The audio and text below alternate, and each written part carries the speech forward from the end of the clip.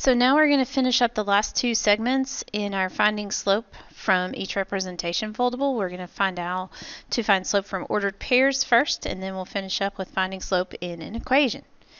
So to find slope from ordered pairs, we're going to open it up on the inside. We're in this segment today, right now. So, and again, we're still working on this one, from ordered pairs. Okay, and I'm just going to show you again in the example down here in the bottom. So the first thing that I do is I connect the y's over top.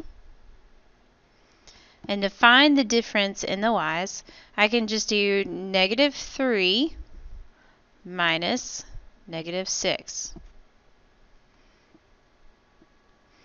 And then on the bottom, I'm going to use a different color here for the bottom part to show I connect the x's, the x coordinates on the bottom.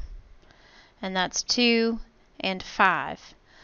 And I started with -3 to -6, so in the bottom I start with 2 because that goes with the -3. So 2 is the x coordinate that goes with the -3 y coordinate. So 2 minus 5.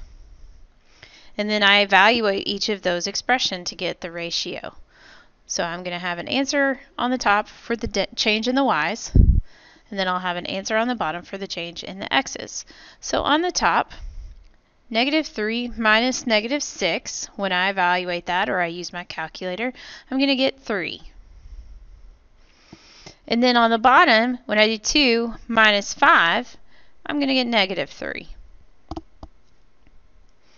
So then I'll have m is equal to, when I simplify this, this is -1. My slope for this particular set of ordered pairs is -1.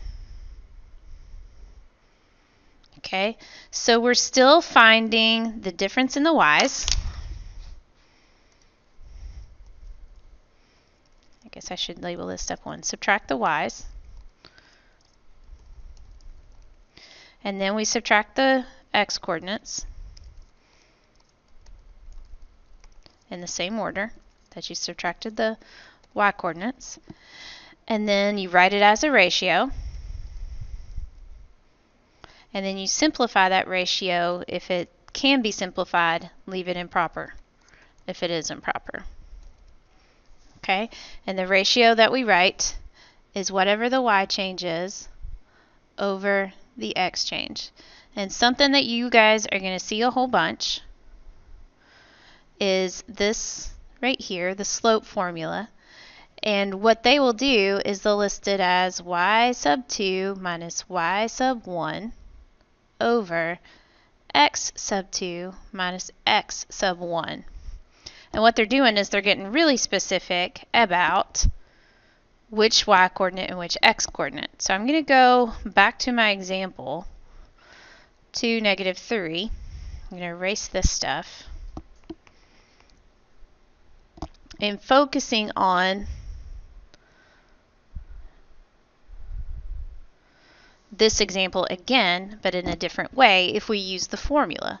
So if I label this, this is x. I'm going to use a smaller size there. Well, that worked. All right, try that again. This is x1, and this is y1. It's x's and y's still. And then on the other ordered pair, I have x sub 2. This is the second x, and this is the second y.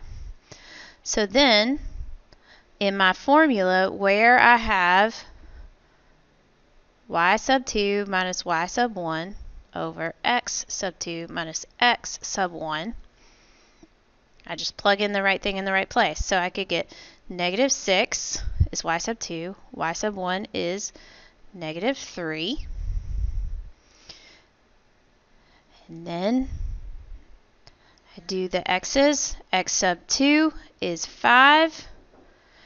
X sub 1, or excuse me, yes, x sub 1 is 2. So then I'm going to have -3 here, +3 here, And I still get a slope as -1. Okay? Very good. Now, after doing all of that, you're going to love finding slope from a slope-intercept equation because it is so easy. There's no math here. You just got to know which one is the slope out of the number, out of the equation, and it's any, miny, miny, mo. I've got the slope. It's the one in front of the x, to the left of the x. It's the x coefficient. So under this tab, where we're finding slope from an equation this time, we're in the last tab now. There it is. Whatever the coefficient is for the x, that is your slope. Okay, and I'll go ahead and tell you too, the b variable is representing the y-intercept, the point at which that line is crossing the y-axis. So, scrolling down to our examples, y-intercept, we don't care about just yet, but we will. So we're looking for the slope. That's all it says. Find the slope. M is -2. Next, slope. Whatever your x coefficient is, 1/4. Uh-oh, I don't have one. And we've talked about this before. If there is not a number there, there is an understood 1 as a coefficient. That's all we have for today. Thanks for listening.